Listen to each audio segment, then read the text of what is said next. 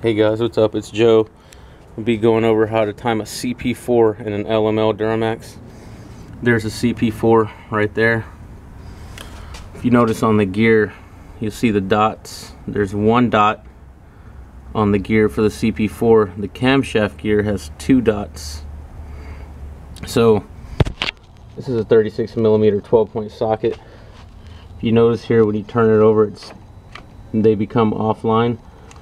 And when you spin it back, you'll see the dots line up.